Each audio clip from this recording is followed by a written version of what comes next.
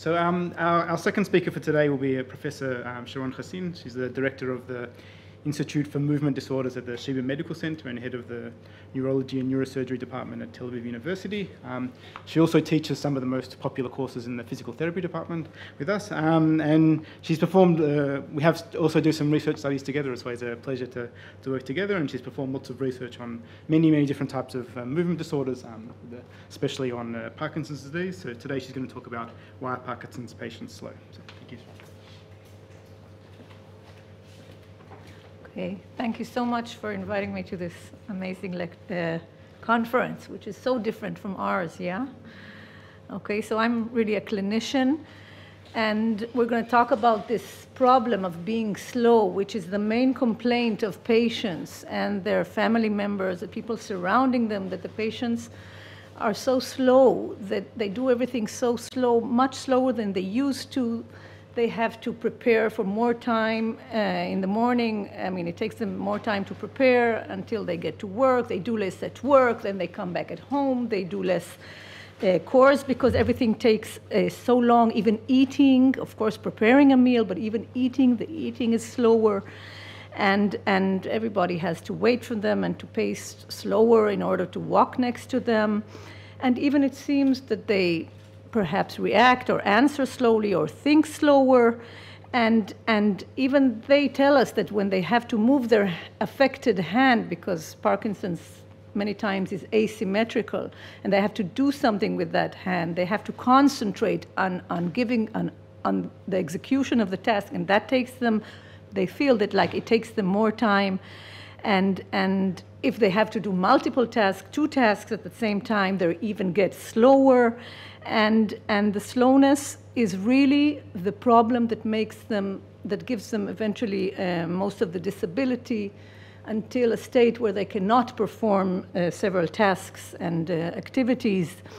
And this movement abnormality affects their facial muscles, and they smile less, and they may have a masked face, and their speech is quieter and sometimes hard to understand. And these are the complaints that we hear from patients and from their environment.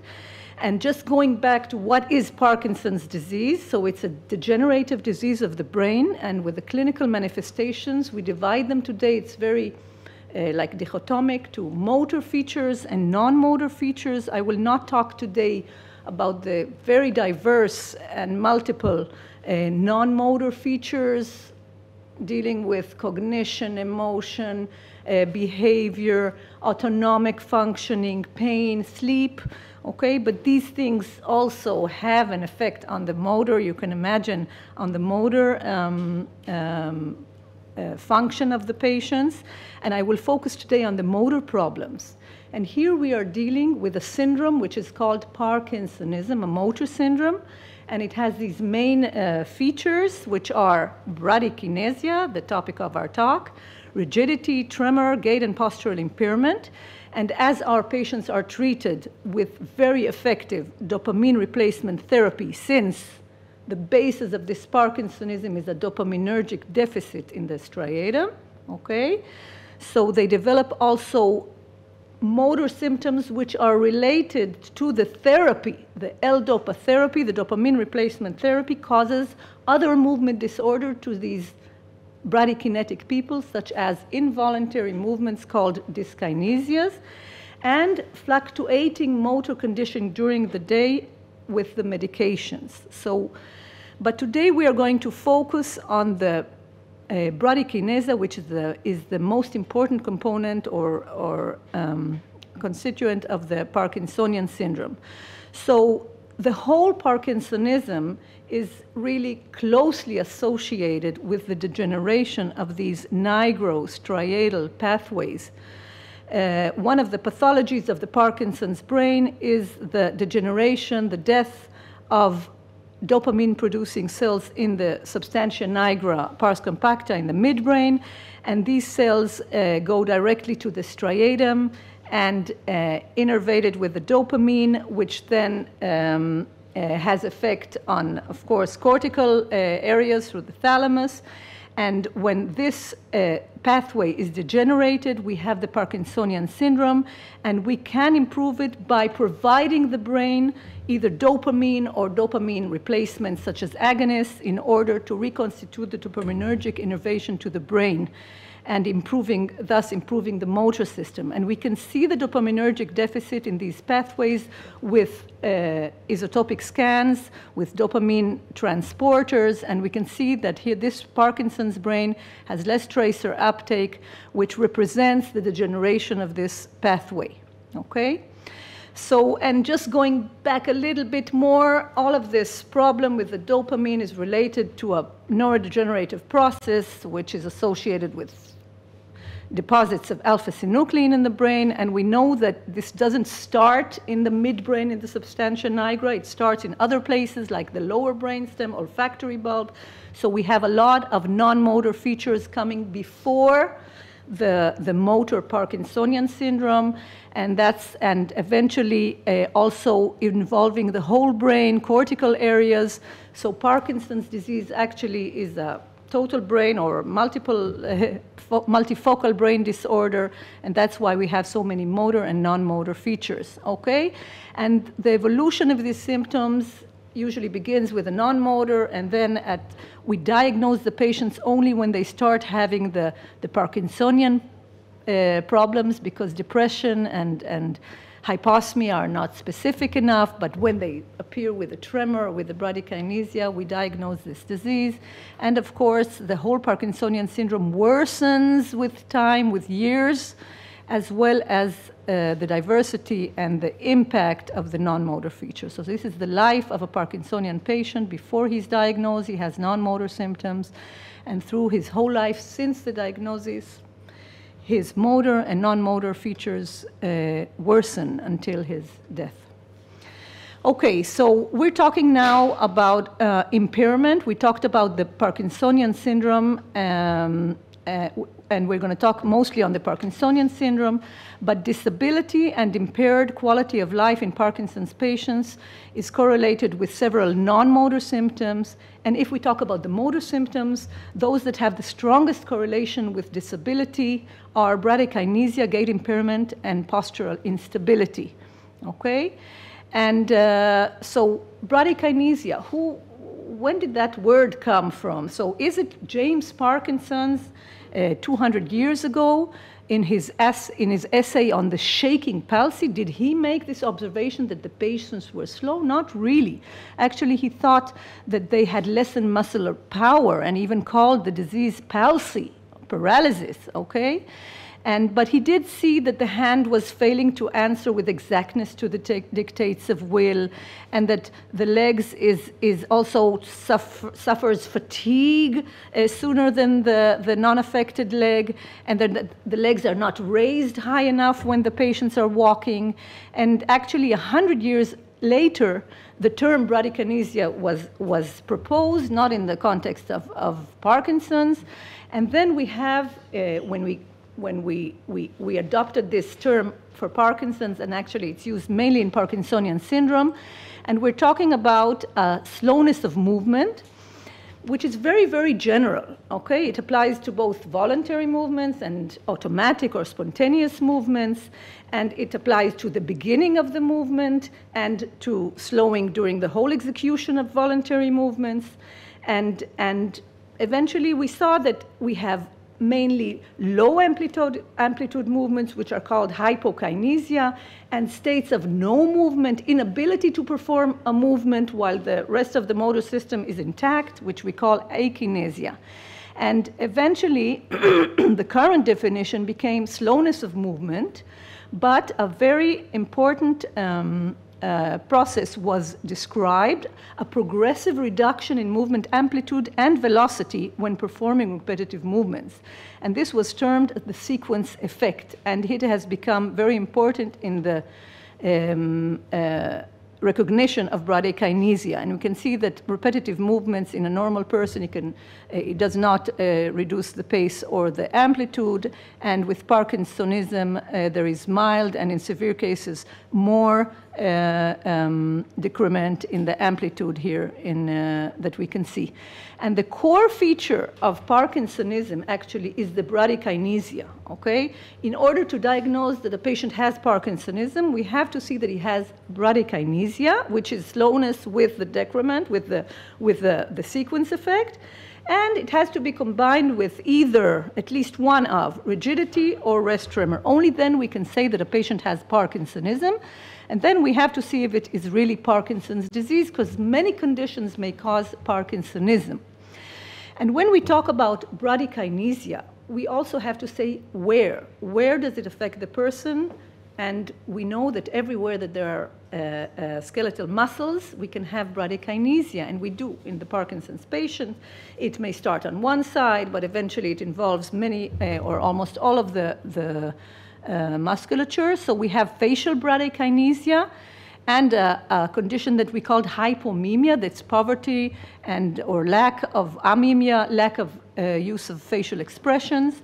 We have a lot of involvement of the oropharyngeal system with slowing and with reduced swallowing frequency and with a problem with articulation, which we call hypokinetic dysarthria. We have lowered volume of speech, which we call hypophonia. We have, of course, involvement of the hands and fingers that cause fine motor difficulties and the micrographia, the small handwriting of Parkinson's patients, which is so typical. And we have the whole of the axial movements, how to roll in bed, how to get out of bed, how to rise from a chair, okay, how to get into the car, the axial movement, the truncal movements, and they're affected. And of course, mostly we use our feet and legs for walking and standing and walking, so we have a variety of gait disturbances with small paces and low clearance and freezing that we talked about just a few minutes. So, and how do us clinicians, how do we detect and quantify? We use scales, okay? We use clinical scales in which we ask questions about motor and non-motor function, and we also examine the patients and we quantify their movement disorder. And actually, we look at the body as the midline structures and the limbs, and we have the sides, of course, right and left. So when we check the limbs, we check for tremor, rigidity, and of course, bradykinesia in the right and left upper and lower limbs. And we quantify the bradykinesia by assessing finger taps and hand movements and more proximal movements, and similarly the lower limbs. And of course, we assess all the midline structures, facial expression, speech, rising, posture, standing, stability, walking, okay? And we give them scores, and then we add them up, and we have a motor score for the Parkinsonism. But we can look at the bradykinesia alone, okay? And that's what we do in the clinic. We check for all of these movements, and we can also do a walking test, timed. And of course, there's a lot of technologies and sensors that can assess activity and can assess bradykinesia, and I'm not getting into that because this is more for research. Perhaps it will go into the clinical state. So actually, a bradykinesia was a mixture of things that compose the slowness of movement. But recently, the people from the Movement Disorder Society decided to dissect this bradykinesia complex and to redefine the terminology. And actually, we are talking now about the bradykinesia in two different conditions, in the voluntary movements and in the automatic movements. What is automatic movements? Just like moving as I'm speaking, using my facial expression, swinging my arms when I'm walking, breathing, okay? All kinds of activities that are automatic and I'm not aware of. And we call this is a new term, oligokinesia, which refers to reduction in automatic or spontaneous movements, okay? And this is one feature. And then we have the bradykinesia, which specifically refers to the slowness of voluntary movements, either a continuous or a repetitive movements.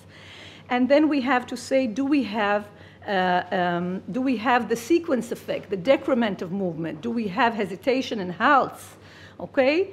And is there an akinesia, an inability to perform? And of course, when we describe these features in the body, in the movements of the Parkinsonian patients, we have to say, where does this affect the patient? The right side, Parkinson's is very commonly begins unilaterally and usually remains asymmetrical during many, many years. Okay, so we say which side is worse, and is it also midline structures, etc. So this is how we define nowadays the bradykinesia, and here are several examples of these new terms that I just explained. So what is the mechanistic basis of bradykinesia? What are the pathophysiological mechanisms, and of course, what contributes to bradykinesia? So first of all, when we talk about the patient moving in the space and doing things, performing his activities, of course, we are talking about there are many contributors, okay? Contributors can be behavioral, okay? Depression, I mean, affective state, apathy may affect his functioning in the world, his movement in the world, fatigue, insomnia. All of these are very common non-motor features that the patients face in daily life. And there are also other contributors, which are muscle weakness that we can find. Many studies have found muscle weakness in Parkinson's patients. The tremor and the rigidity may affect the bradykinesia as well. And when we talk about the specific findings, physiological findings in bradykinesia, we see that there is insufficient recruitment of muscle force during the initiation of movement. And we know that this is associated strongly with the failure of the basal ganglia output to reinforce the cortical mechanisms that prepare and execute the commands to move. Okay? And there is particular difficulty with self-paced movements, okay? As we saw here in the freezing problem. Now, the principle of the deficit, there is insufficient recruitment of muscles during the initiation of movement, and while the movements may often be performed with normally timed bursts, the amount of EMG activity scaled relative to the desired movement is a problem, okay? We know that there are also sensory scaling problems and sensory motor integration problems, and we know that the patients can perform almost normally, as guiding them with external cues can really improve the movement. And we know that there's a problem with the two tasks simultaneously that really slow down the movements. Now, what about the pathophysiology? So in the Parkinsonian state, we know that there are oscillations in the beta band which emerge in the output nuclei of the basal ganglia in the Parkinsonian brain. And this causes, and it is associated with an imbalanced activation of the direct and the indirect pathways going through the basal ganglia, thalamocortical pathways. And this is probably the basis of the hypokinetic motor condition. And these oscillations are abnormally synchronized, and there is a lot of experimental evidence that supports there is a common pathophysiological mechanism of the bradykinesia, hypokinesia, all of the elements of the bradykinesia with the sequence effect that involves these beta oscillations in the basal ganglia, which leads to a failure actually of the basal ganglia output to the motor cortex, to the primary motor cortex. And we know from several kinds of studies, this is just one of them, that the severity of the bradykinesia complex, and we can see it in untreated patients, drug-naive patients even, is really strongly correlated with the dopamine deficit. We can see it in these brain scans that represent the integrity of the dopamine nigrostriatal pathways. And we know that the bradykinesia can be very robustly affected by dopaminergic replacement therapy. That means the dopamine precursor, which is L-DOPA and dopamine agonist. And all of the Parkinsonian syndrome improves. I mean, the tremor usually improves, the rigidity, and the bradykinesia improves a lot with dopaminergic therapy. And we can see it in the extreme cases of Parkinson's patients with advanced diseases. I think many of you probably have seen in your conferences that patients can move, can switch from a completely akinetic condition, that they cannot rise, they cannot make one single pace, and they can hardly use their hands or speak, to a condition in which they switch to on after one big dose of L-DOPA, and then they can move around and run around the block and draw and do amazing things. So there is a real robust effect of the dopaminergic medications.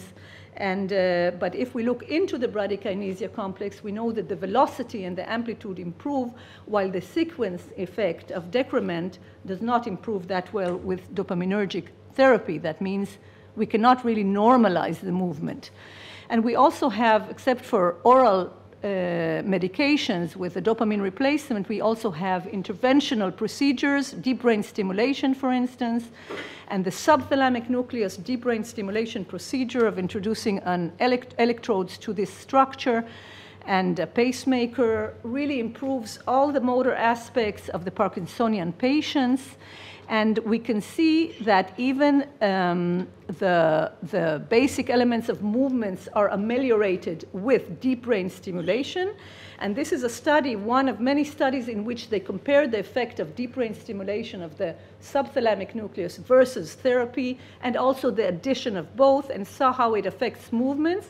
So we can see that there is a very similar effect of medications and of deep brain stimulation on these elements of movements, increased movement speed, burst duration, and reduction of co-contraction. These are all the explanations of the improvement of the motor.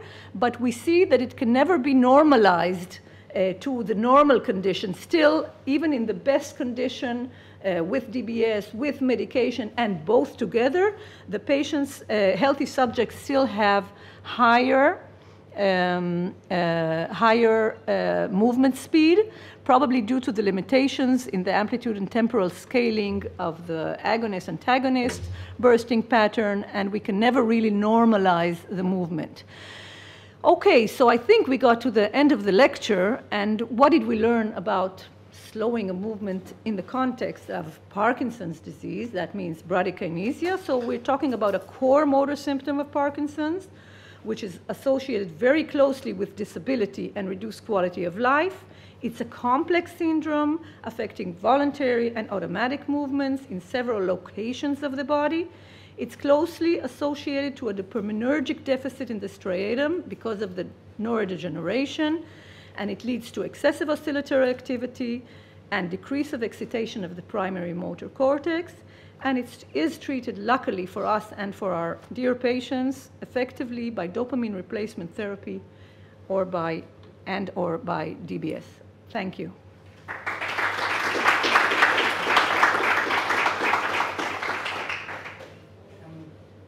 Thanks a lot, Sharon, for that's a great talk. I wanted to ask you about the reduction as a function of time, when you said when they do a sequence. What causes the reset for it to go back again up to the full performance? Physiologically, I'm not sure.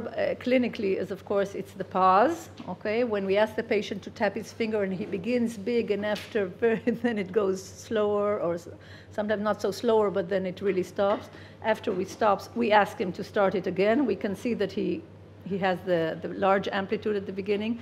I guess some kind of rebooting of the plan, of the program, has to do with it. Maybe somebody here will be able to answer this better than I can, but the pathophysiological mechanisms, I'm not exactly sure. I guess it's the replanning of the whole thing.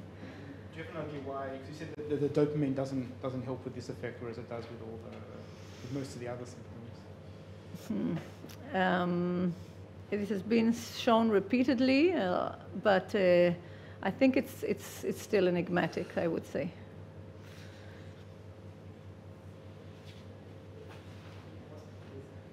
Does bradykinesia exist in other conditions? Yes. What? Bradykinesia exists in, of course, in other basal ganglia disorders. Even Huntington's disease, which is a hyperkinetic disorder, we see that below the involuntary excessive movements that the patient has, there is a lot of bradykinesia, okay? When they have to execute movements, they have an excessive disturbing movements, but they have also low amplitude movements, and they have bradykinesia. Other Parkinsonian syndromes, we have a lot of other conditions causing Parkinsonism. Some of them are degenerative disorders like progressive supranuclear palsy, multiple system atrophy, and more, tauopathies, alpha-synucleinopathies. And then we have conditions in which Parkinsonism is secondary to vascular changes in the brain involving the basal ganglia, medications which which block the dopamine receptors and thus cause a hypodopaminergic deficit in the basal ganglia. And there are many conditions that cause bradykinesia, yeah. Some of them are treated with levodopa? Yes, some of these secondary conditions we can treat, but when, for instance, our dopamine receptors are blocked by medications or are destructed because of vascular changes, there is no response or a very minimal response. Sorry, just one now, I'm very curious about it. Of course, bradykinesia is referred to skeletal muscles, but smooth muscles, which are, of course, autonomic, controlled, can you refer to them as bradykinetic as well, or even cardiac muscle? Okay, I never thought about it. It just occurred to me while you were talking now. Okay, so I think the smooth muscles that are in so many systems in the body, they're not associated with the nigrostriatal dopamine deficit, but we do have cardiac abnormalities which are associated with autonomic dysfunction and the sympathetic system pathology and others. So we can see that in we don't, but it's not part of the complex. It's not it part has of to, the picture. yeah. Like I was thinking about constipation and other systematic problems. So the problem with constipation is a pathology that has to do, there is peripheral pathology in Parkinson's. It's not only a central nervous system disorder. We have a degeneration of pathology in the enteric nervous system, and this probably contributes to the constipation, slowness of the bowel movement, yeah, and poverty of bowel movements.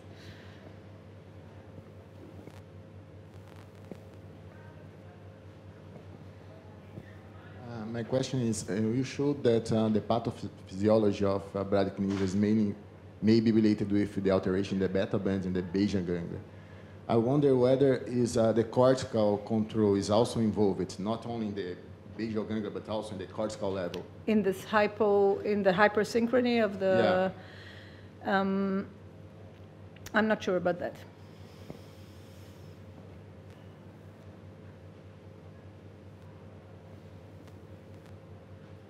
Okay, thanks again. Thank you.